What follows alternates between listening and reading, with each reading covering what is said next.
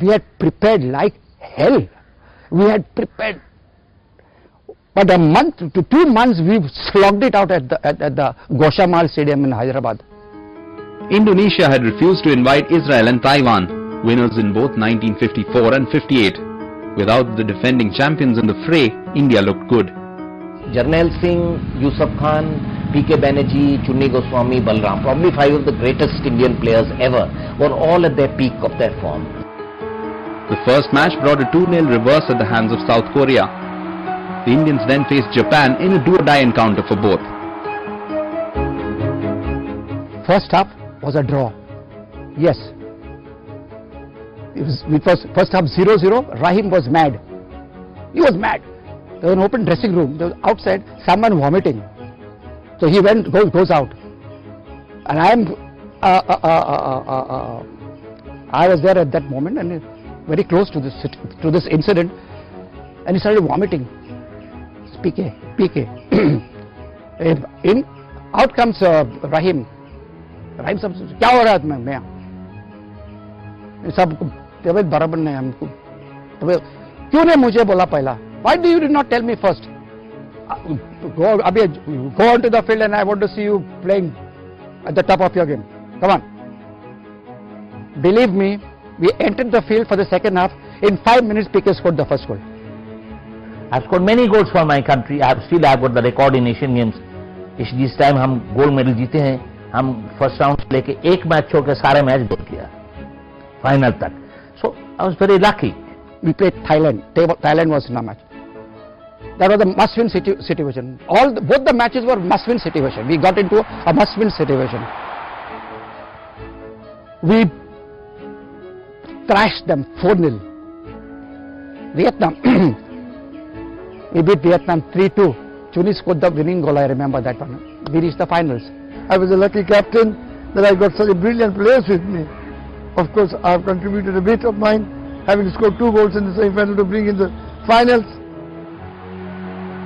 The Indians, who were given a hostile reception by the locals over their chief demission stand on the exclusion of Taiwan and Israel, were in the final against South Korea. September 4th, 1962 was the final. The football final was on the last day. There were 100,000 people, all anti-India. The only supporters were, most of the Indian contingent had flown back because of, the various flight connections. The Pakistan hockey team supported India. There was that subcontinental brotherhood. Jarnail said, "Hey, come on, we're all together. Hey, come on, let's get together." He's Hindi, saying, "Look," he spoke in Hindi. He says, "Look, my friends, today is the greatest moment in our lives. We are playing the Asian Games finals in this main stadium. That was the last item. We're playing the last item of the Asian Games, and then the closing ceremony." He says, "Today we have to do or die.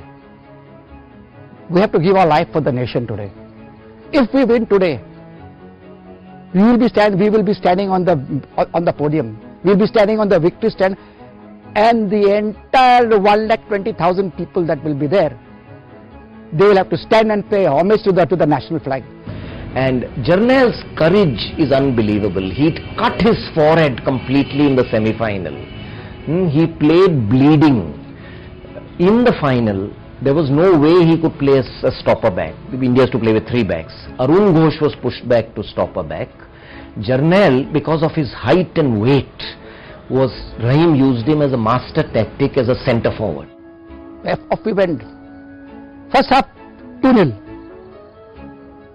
First half 2-0. 2-0 is a big lead, then. PK Banerjee and Jarnail scored a goal, and there was sort of pin-drop silence. South Korea attacked non-stop in the second half, but the Indian defence held out, and even the newcomers like Arun Ghosh, Yusuf Khan and Singh, who has to be mentioned, the right back who sadly no more of EME Centre Secunderabad, had a broken toenail. It was completely cut. Each kick of the ball was excruciating. They put iodine, they'd given him a few painkillers, but he's a rugged serviceman and he stuck out. That was, for me, India's all-time greatest performance. So I've been, taking all into consideration, it's still a great memory, and by the time I die, I still cherish my moment of glory of having won the 1962 Asian Games.